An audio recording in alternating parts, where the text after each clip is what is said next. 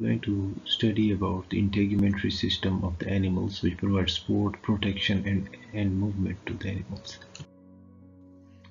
In this lecture, we will see what an integument is, how it has developed along the developing line of the tree of life, starting from the unicellular organisms to the multicellular and ending towards the mammals.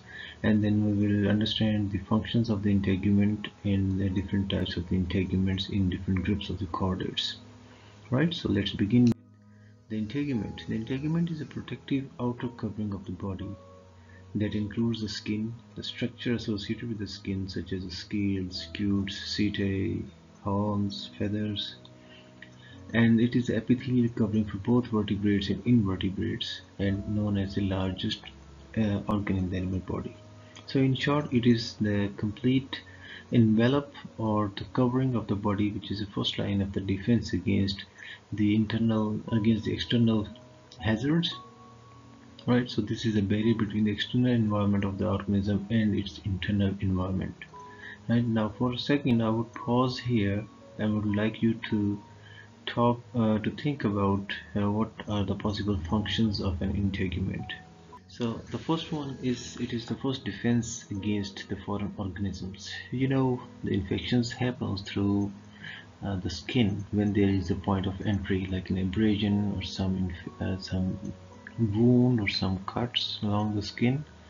So if the skin is intact, it will provide the full protection to the animal body.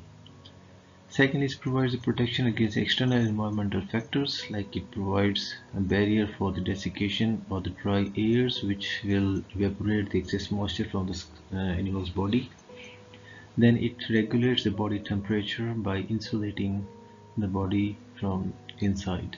So the skin has a thick layer of connective tissue underneath that provides full insulation, and it helps the body to maintain the internal temperature. Now, can think this point in terms of the origin of endothermy.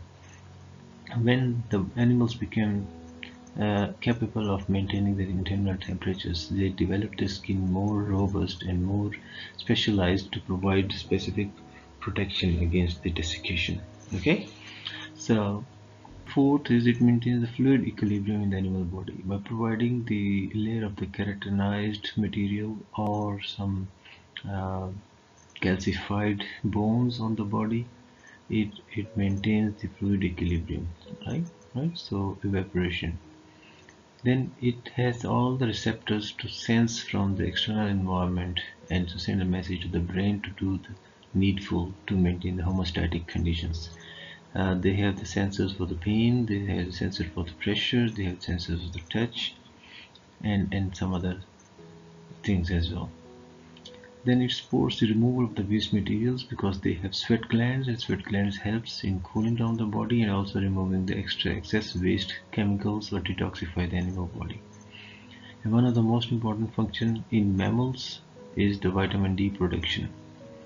So it's the natural factory for producing vitamin D for mammals. In some cases, it could be specialized for the sensory and respiratory functions, like in frogs and toads. Then it provides nutrient storage, where the connective tissue in the skin stores most of the fatty acids, which are used later for producing energy.